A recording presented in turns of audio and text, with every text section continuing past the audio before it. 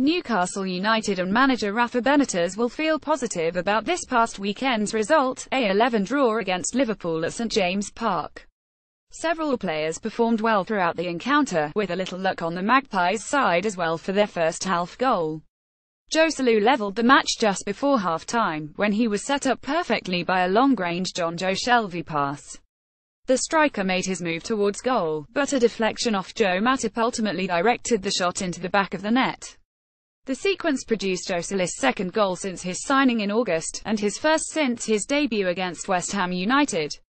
The Spanish forward was jubilant after the equaliser, and with good reason. A strong defensive effort on the afternoon combined with his tally brought an important point for the North East club. Newcastle and Benitez enter the international break pleased with the result, but should the goal actually help build confidence for Joselu? Well, that will all depend on the 27-year-old's perspective. Keeping a realistic view, it had been 3 games since Joselu last scored a Premier League goal, and the pressure on his shoulders was beginning to mount. So in one sense, his strike was just what was needed. However, there is no getting around the fact that the team were very fortunate with the goal as well. Joselu can build confidence from what took place, and he should focus on what he did right.